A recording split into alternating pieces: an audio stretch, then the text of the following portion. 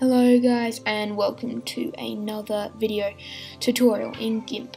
Today in Gimp we'll be making a really cool effect, commonly known as the Plexus effect. This effect is usually made in motion design, but I've replicated the similar effect in Gimp. I also like to call it triangles, nice and simple. So let's get started. So open up Gimp and we'll make a new image. Usual size, doesn't really matter. And first of all, we want to get our paint bucket tool, filled in black. Then we're going to make a new layer. And then we're going to go over to our foreground and background color, and we're going to select our color for the tutorial. The first color we're going to pick.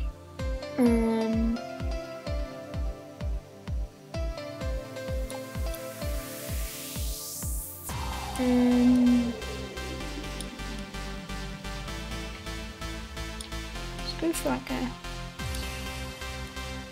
go for an electric blue for our first one, and for our second one just click here to get the same electric blue, and then we're going to go, you see where the center of the two lines meet, we're just going to follow that line and click somewhere in the darker area, maybe a bit lighter than that, like that. And there we have our two colors for today's tutorial. And then we're going to get our paintbrushes tool, and we're going to get not a completely hard brush, but a reasonably soft brush like this, so the second hardness that usually comes with Gimp, and we're going to make the size 20 pixels. You should usually have that as the default. The next thing, this is the key part, is we're going to be starting the Plexus effect. So the first thing you want to do is you just want to click here and click. As you see, that would make a triangle. And you're just going to go around the canvas, making as many triangles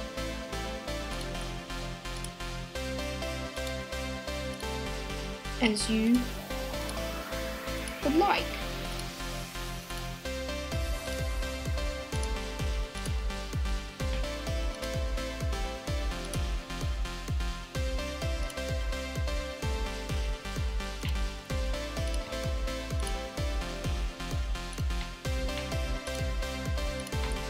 And what you've got here is just a dots really. The next step in the tutorial, we'll be making this the plexus, the lines joined to them, and I'll show you a cool technique in Gimp that can do that for you. Sorry about that. So the next step, make a new layer, and we're going to drag that layer under. So I'm going to just name the layers just for the sake of the tutorial. Make it nice and simple for everyone.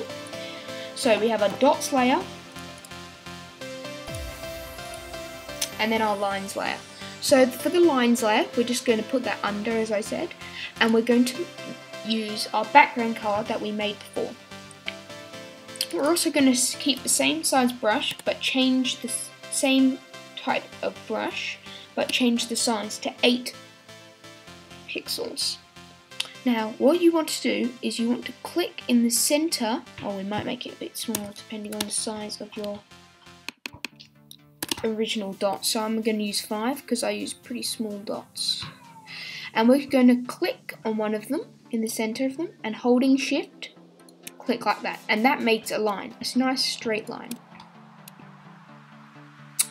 And you're going to go around, click, drag down, click again, and you're going to make as many triangles in the dots you've created as possible. So they don't all need to be connected like these ones, they can be separate like this, and we'll join them back up for the final few steps.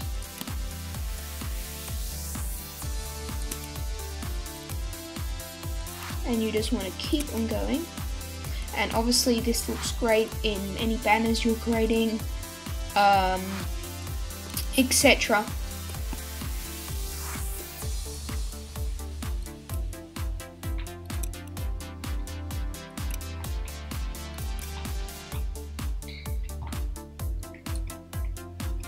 And if you've got a few spare dots left over, for example this one, excuse me, like for example this one, we'll fit them in somewhere soon. And don't forget, triangles can be made into quite unusual shapes, etc. Okay, so now we have several for triangles. The next step is we just want to join them all together, making more triangles, like so.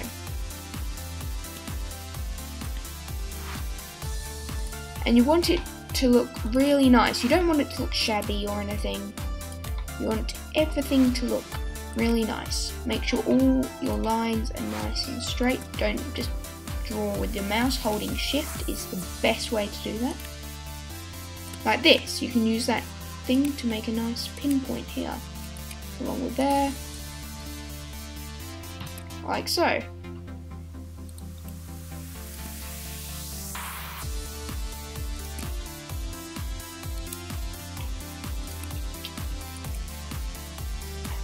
Like that. And as you can see, the effect is starting to turn out really nice. And don't just join the lines. You have to. It's really important that you think about where the lines are going to go. Don't just go like that and then like up here and then I don't know, down here, because yeah, that looks okay, but think, like, utilize all the space you've got. Like for this, you can just go down here again, and that's connected. That's made another triangle. So think about where you're gonna put all your lines before you just put them where you think that looks good. You have to think about it. Like, you want to make as many different cool shapes and stuff as possible. This is probably the most time consuming part of this effect, but the end result is really nice. Like here, I've just made a really nice triangle effect.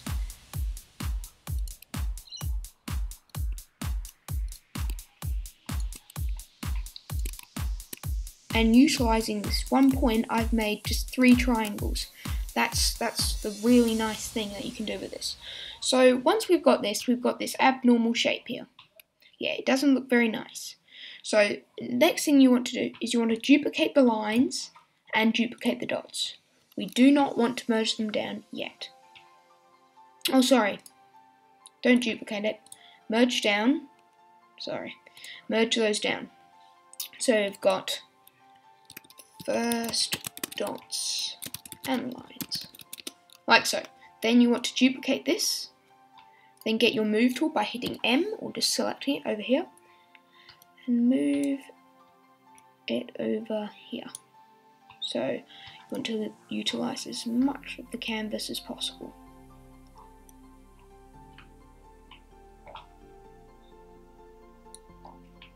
Like so. The next step is again duplicate it again and move it more.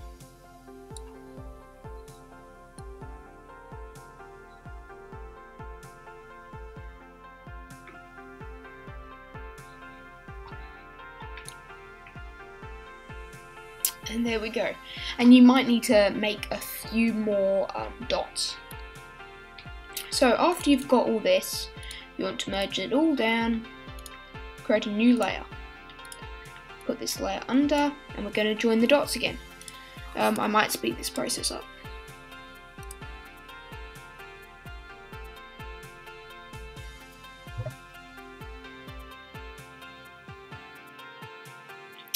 Okay, so after you've joined all the dots, we've got a really nice effect going here. And as you've seen here, I've just improvised and just imagined there's a dot here. So yeah, it looks nice. And as you might have seen, I duplicated our dots and lines, again just to fill in this space down here.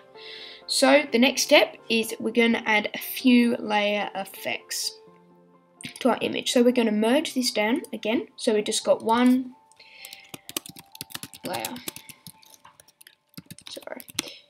liners, that'll do. We're going to duplicate this layer and place this layer under. We're going to call this blur, just to make it really simple for everyone. Then we're going to go to filters, blur, Gaussian blur. And we want to blur this by heaps. We want pretty big blur, like 30. And that looks really cool. Duplicate this a few times. Maybe duplicate it again. And don't forget you've got the opacity tool. Like that. Merge them all down.